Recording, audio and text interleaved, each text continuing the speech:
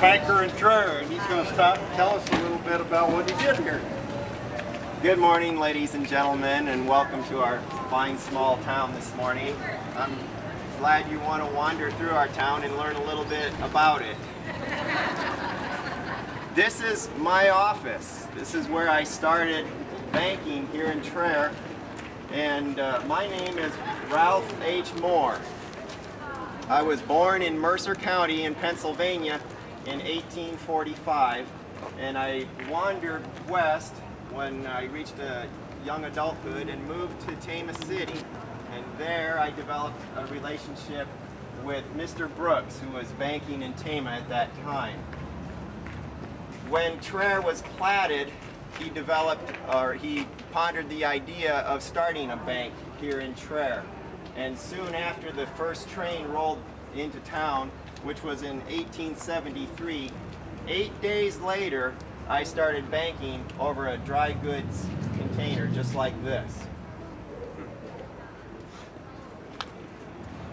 My bank wasn't a very fancy institution, as you can see, and so we only had a tent to cover my head until we rented a building down where the clinic is today.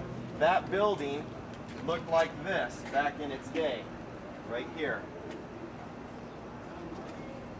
At that time, when Traer started, there were only 3 buildings in town, and within 6 months, there were already over 100 buildings either completed or in process of being built. Imagine that, going from 3 buildings to over 100 in less than 6 months.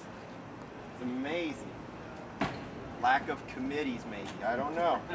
So, anyway, our bank eventually occupied a building on the southwest corner, like I pointed out down here, of Walnut Street and 2nd, and this is what it looked like.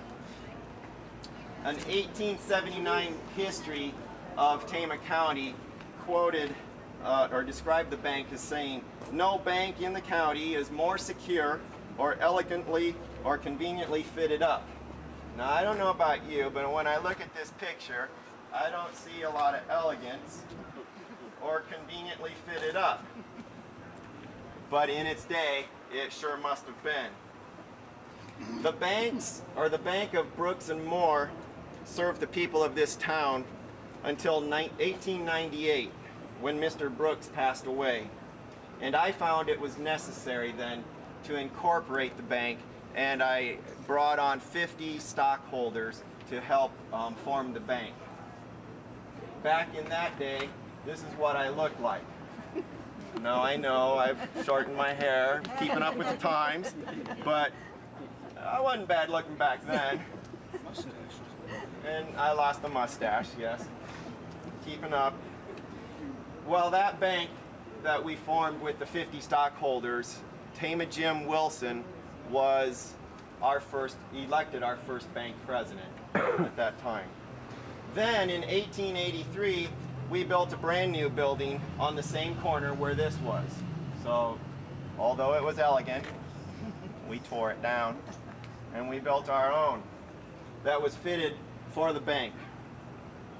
6 years later, we were on the corner up here, on this corner, and on the very end here you can see in the inscription on the top, and maybe not here, but as you get up there, the Brooks and Moore fittings and markings at the top of the bank. At that time, we applied for a charter to operate as the First National Bank of Traer. Have you ever heard of that? The First National Bank of Traer.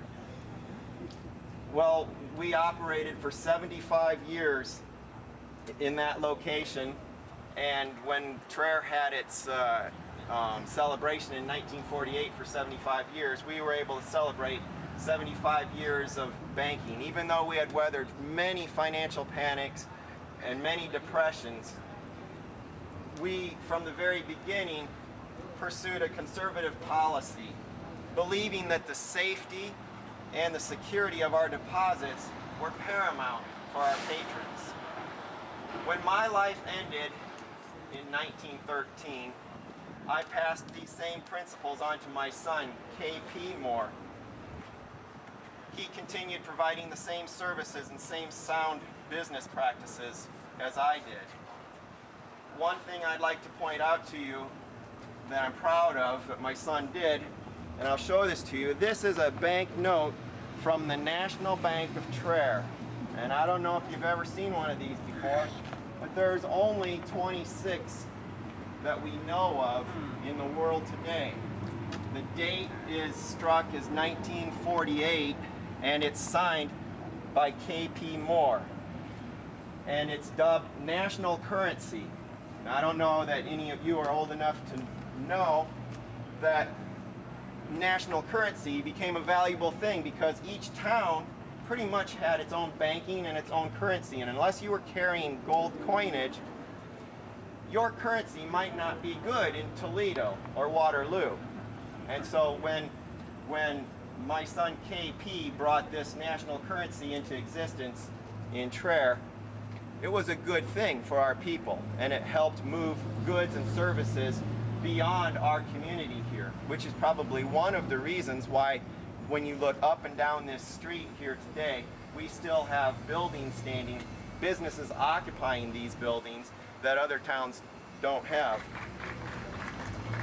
Well, eventually our bank moved again, and in 1956 we moved into the building that's now occupied by Doms and Hoyt Insurance, just behind us here. The building was built in 1890 by the founders of the Traer State Bank. Sometime if you look up to where it says Traer State Bank, you'll see a few holes that are, or chips that are taken out of that area, and that's where our sign covered the original Traer State Bank. They occupied this building before us, and then they were shut down during the Depression era. Later that building was occupied by Robert Powell and then later James Logan. And then Dick Doms bought it for his insurance office in 1970, or in 1973. Well, a little bit more about the personal side of banking in Traer. Throughout the years, I was determined to help folks get a start in their new life in Traer, to help them on their enterprises, to see them through the emergencies that they might have had. If you ever get an opportunity to read my obituary, written by E.E. Taylor, it's nearly poetic. We were good friends, friends like brothers throughout the years. When his building burnt down, I extended my sympathy at his loss, and I went to him and I told him his credit would be good up to the legal limit without interest for a period of 6 months while he rebuilt. When the first opera house burned to the ground in 1900, E.E. Taylor and I felt there was a need for the community to have entertainment. And we decided upon ourselves that we would offer to pay the first half of the $15,000 that it would take to build a new opera house if the community would only raise the rest. A ladies' opera house association was formed and money was raised to build a new opera house. And in 5 years, we had musical troupes from the New York stage and various other large cities that would perform at the opera house. Now, it's my understanding that the fine people who helped organize this today, who work at the museum in their spare time, that they are putting together an exhibit that is about the opera house. And someday, I think you'll see that the Moore family was quite involved in developing the entertainment side of Traer. Well, my wife, May, was one of 5 women who signed the original financial note and charter to develop the Carnegie Public Library that we have behind us. That's the way things got done in our small town. When people saw a need, they put forth the effort and put forth the energy that it took to build the town, just like it's being done today. There's still much of that spirit alive if you look at what's going on around us today. Another important aspect of the town's history is that of the fire department. I'm proud to say that I was a charter member of the fire department. In fact, a lot of people don't remember me for banking, even though I banked here for 40 years before I passed away and my son took over. But we started the Traer Fire Hose Team in 1879. We named it the Wide Awake Engine and Hose Company. Not a name that you probably would hear a fire company name. The Wide Awake Engine and Hose Company. I was very proud to be the first assistant fire chief. The bank helped secure the funds for the uniforms of the firemen, and our men practiced hard. Not only were they competent in fighting fires, but they were very good in tournaments. Now we think of tournaments today as squirt the barrel down the line, but back then, here's our Traer Fire Team in 1894. Back then, we'd have 16 or so fellows pull this hose cart, harnessed like horses, to wherever the fire was, hook up the couplings to the cisterns or the source of water, whether that be the creek or cisterns, and they would compete in tournaments to see how fast they could get that done. Well, we won the state tournament in 1891, 1893, and then in 1894 we got this invitation, $2,500 in cash prizes in Iowa City from the Iowa Firemen's Association for their competition, and we won for the third time the state tournament, and we won this silver belt, and it's marked with each of the years that we won it, and then we got permanent possession of this belt because we won it for 3 years. This is on display typically at the fire department in its trophy case.